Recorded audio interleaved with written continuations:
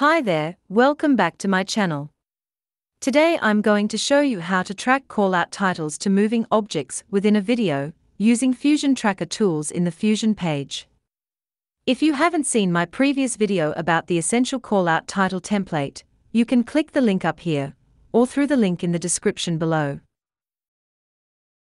Here is a video of traffic flow on a highway, and we will track a callout title to this moving vehicle. Add callout title effect to the clip. Change the callout title style. OK, this one looks good. Enable the Fusion overlay in the viewer. We can easily move the callout point and display directly in the viewer. Go to the inspector, click this Fusion icon to open the effect in the Fusion page. Select the callout node. In the inspector, expand the transform parameters. Right-click the center parameter. In the context pop-up menu, choose Modify with Tracker Position. Switch the Modifiers tab. In the viewer, drag this little handle in the upper left corner to move the tracker pattern box.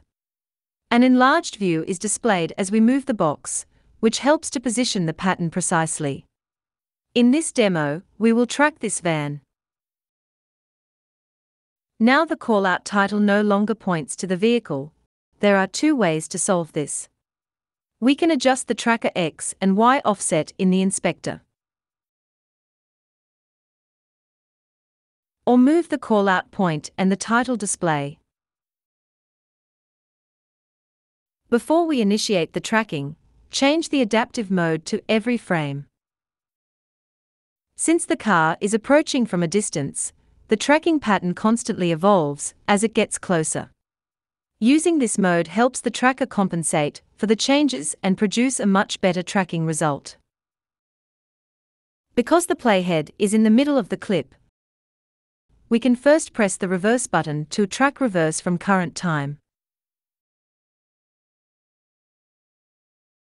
When the tracking is done, move the playhead to the position where it started. Expand the Track 1 options in the inspector. Press this forward button to track forward from current time. That's it. Once the tracking completes, the callout title moves together with the vehicle.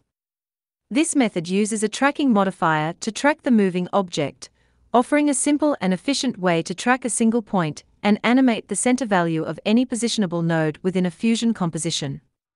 But it lacks the other advanced tracking features, such as match moving with scaling, rotating effects.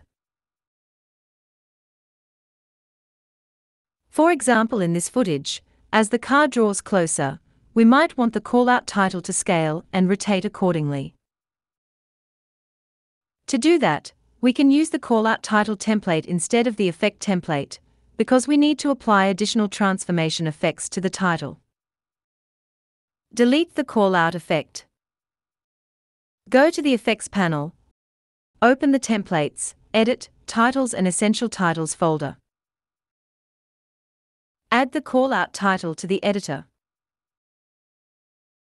Merge with the media in node. Change the callout preset. Let's use a different one this time.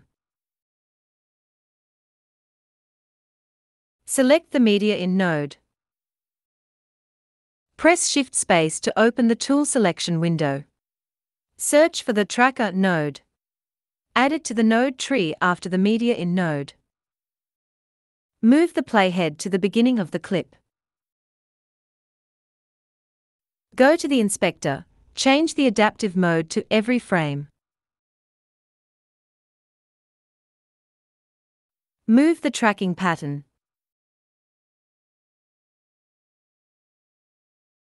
Press the forward button to start the tracking.